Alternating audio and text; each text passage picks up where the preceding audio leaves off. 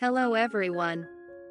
In this video, I'll present an original rib stitch with a unique texture, good relief, and lots of volume. We'll be using a basic 3-stitch technique I showed a year ago in this video, and then the same technique I used in this one. First, I will explain the old, basic pattern in detail to make it easier to understand the new one. The basic stitch pattern consists of 5 loops and 2 rows. The first row is on the right side. After the edge loop, purl 2. Next are the main 3 loops. Slip the first as if to knit with the thread at the back. Knit the second and third together through the back and knit the third. Again, purl 2. Slip 1 as if to knit 2 together through the back and knit 1.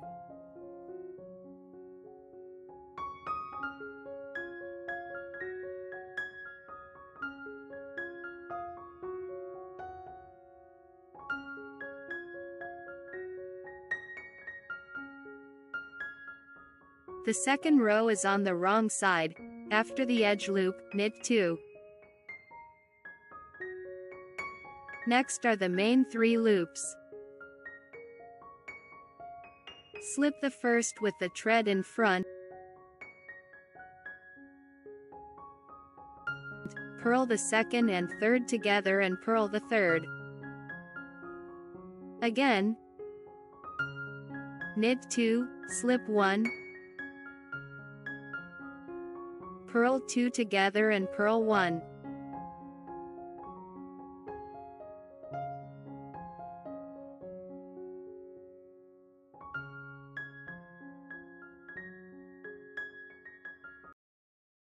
Now, let's return to the new design. In this pattern, the main loops are 4.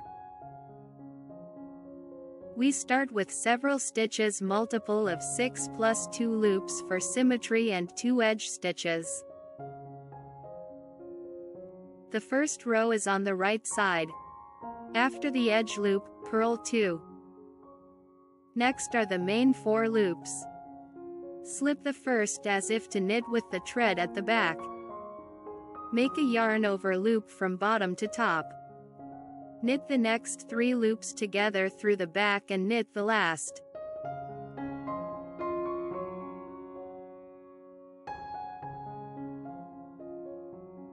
Again, purl 2, slip 1 as if to knit, yarn over, knit 3 together through the back and knit 1.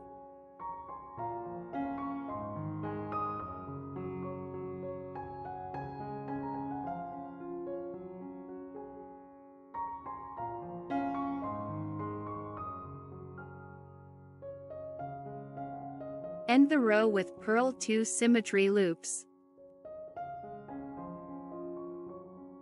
The second row is on the wrong side.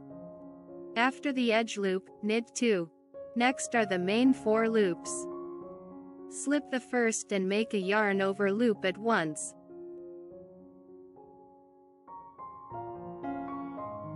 Purl the next 3 loops together and purl the last. Again, knit 2, yarn over, slip 1, purl the next 3 loops together and purl the last.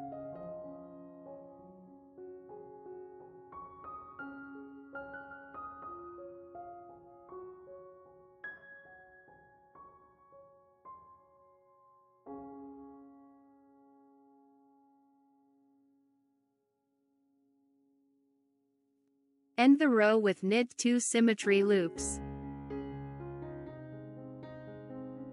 Repeat these 2 rows until you reach the desired length.